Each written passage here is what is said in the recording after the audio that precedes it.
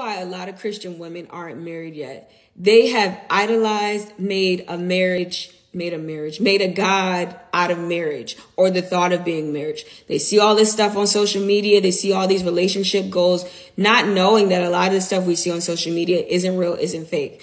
And the longer you have that idea or obsession with being married as an idol or as a God, it's going to slow down your progress. It's going to hinder you from getting married.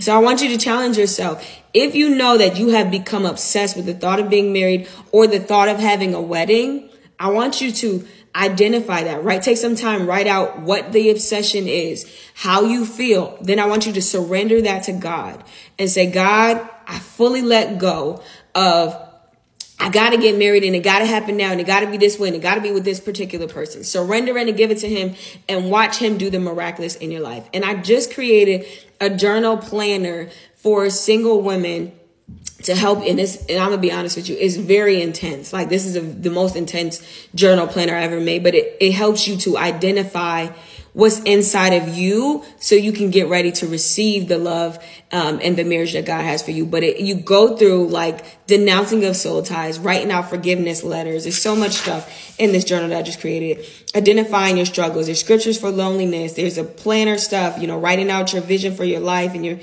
your marriage and prayers and journal prompts. There's so much in this thing, but this planner journal is intense and it's not for everybody. Like if you're not willing to do the work, then this is not the planner journal for you. But if it's something that you want to try, if you go to my picture or my profile and go to my Blinken Lio, you'll see it. You'll see the journal.